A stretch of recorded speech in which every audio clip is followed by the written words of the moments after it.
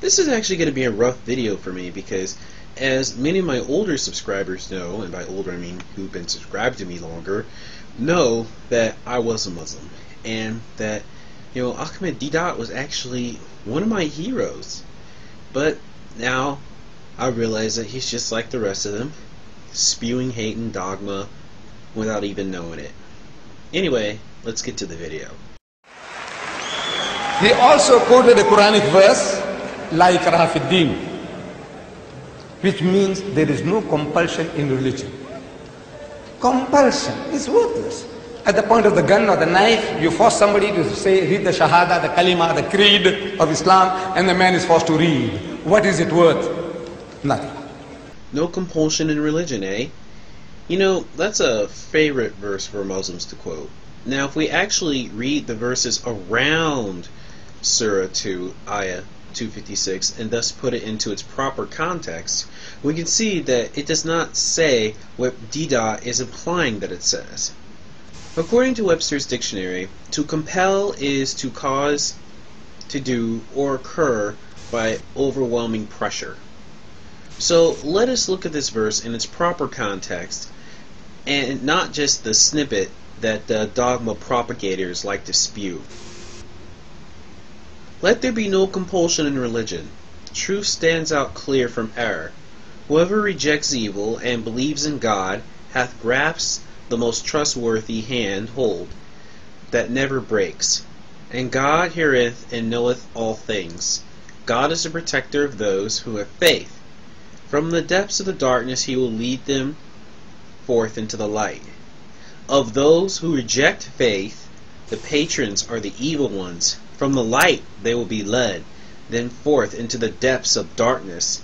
They will be companions of the fire, to dwell therein forever. So, once we look at the verse in context, we see a substantially different message than before, don't we? Damnations of disbelievers is quite a common theme in the Quran, actually. In fact, there are over 250 separate damnations of disbelievers throughout the Quran. A good example is Surah 18, Ayah 29, which reads, Say, the truth is from your Lord. Let him who will believe, and let him who will reject it. For the wrongdoers have prepared a fire, whose smoke and flames, like the walls of a roof of a tent, will hem them in. If they implore relief, they will be granted water like melted brass, that will scald their faces. How dreadful the drink! How uncomfortable a couch to recline on! Now remember, the definition of compulsion is to compel, which is to cause to do or occur by overwhelming pressure. So, the policy of Allah as told to us through the Quran is, you better accept Islam or else.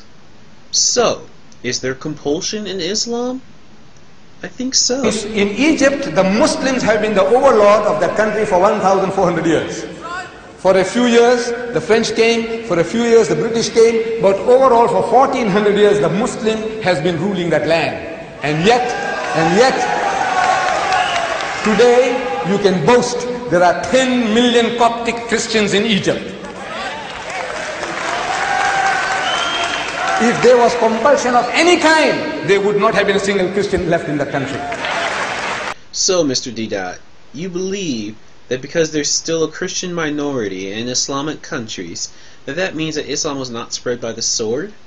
That's like saying that since there's still a Jewish population in Germany, that means that Jews never faced hardships there. Let's go into a little history of Islam, shall we? In approximately 610 AD, Muhammad supposedly receives his first revelation from God. In 613, he finally begins to preach, but is largely ignored and or shunned. By 615, he and his followers are being persecuted by the Quraysh, the people of Mecca. In 622, Muhammad moves to Medina with his converts and gained more converts there as well. In 624, Muhammad and his followers begin to raid caravans, in other words, to steal to finance the new Islamic movement. In 624, he also receives a revelation from God, and the zakat, which is a tax on the people, becomes mandatory. In 628, Muhammad signs a peace treaty with the Quraysh. In 630, Muhammad conquers Mecca. In 632, he falls ill and dies. Abu Bakr takes over as caliphate, and along with his comrade Umar Farouk, begins to enforce Islam in Arabia. Later in 634, Abu Bakr dies and Umar Farouk takes over. In 635, Muslims take Damascus. In 636, they take Maidan. In 638, Muslims take Jerusalem from the Byzantines, a major victory for the Muslims, and Christians there are forced to sign a treaty in which they agreed to pay the Muslims the jizya in exchange for being allowed to stay Christians. In some cases, this tax was higher than the zakat that the Muslims had to pay. By 662, Egypt falls to the Muslims, and all of North Africa has pretty much been taken by the Muslims. And by 711, the Muslims had begun to take Europe with the conquest of Spain. In 713, the Muslims take Multan, and by 716, Constantinople has been invaded by the Muslims, signifying the fall of the Byzantine Empire. Now, it's important to note that Muslims in this instance are not any more violent than any other peoples. I could read the history of the Byzantine Empire, and there'd be just as many, if not more, conquests in it.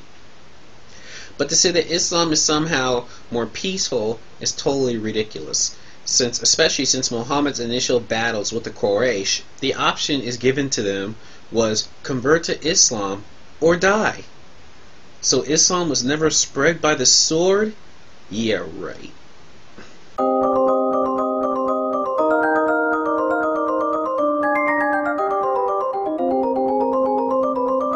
I'm starting a new birthday shout-out program on this channel.